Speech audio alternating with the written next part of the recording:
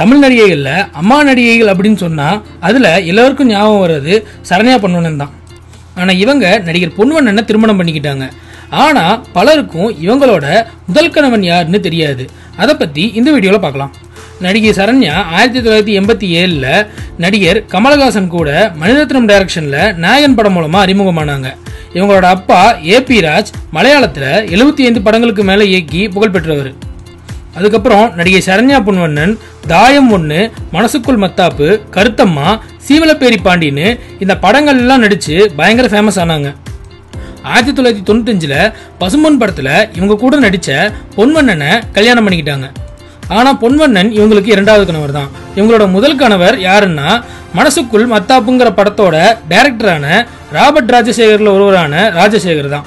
இந்த ராஜசேகர் வேற யாருமே இல்ல, நம்ம சரவண மீனாட்சி சீரியல்லையும் மாப்பிள்ளை போன்ற பல சீரியல்கள்ல நடிச்சு ஃபேமஸ் ஆன அந்த ராஜசேகர் தான். இவரு தன்னோட நண்பர் ராபர்ட் கூட சேர்ந்து ராபர்ட் ராஜசேகர் அப்படின்னு அழைக்கப்பட்டாங்க. இவங்களுக்கு இரட்டை இயக்குநர்கள்னு இன்னொரு பேரும் இருக்கு.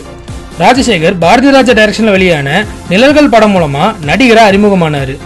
அப்புறம் தன்னோட நண்பர் ராபர்ட் கூட சேர்ந்து ஒளிப்பதிவாளராகவும் இயக்குனராகவும் பல படங்கள்ல ஒர்க் பண்ணியிருக்கிறாரு. அப்படி சரண்யா நடிச்ச மனசுக்குள் மத்தாப்புங்கிற படத்தை இவங்க 2 பேரும் தான் டைரக்ட் பண்ணியிருக்காங்க. இந்த படத்துல ஒர்க் பண்ணும்போது ராஜசேகருக்கும் சரண்யாவுக்கும் காதல் ஏற்பட்டது. அதுக்கப்புறம் இவங்க கல்யாணம் பண்ணிக்கிட்டாங்க. ஆனா ஒரு சில மாதங்கள்லயே இவங்க கருத்து வேறுபாடு காரணமா டைவர்ஸ் பண்ணி பிரிஞ்சுட்டாங்க. இந்த சம்பவத்துக்கு அப்புறம் தான் நடிகர் பொன்வண்ணனை இவங்க இரண்டாவதா திருமணம் பண்ணியிருக்காங்க. அடுத்த வீடியோ பார்க்கறதுக்கு முன்னாடி கீழே இருக்க சப்ஸ்கிரைப் பட்டனை கிளிக் பண்ணி எங்க தமிழ் கிரவுட் சேனலை மறக்காம சப்ஸ்கிரைப் பண்ணுங்க. கூடவே பக்கத்துல இருக்க பெல் ஐக்கானையும் பிரஸ் பண்ணுங்க.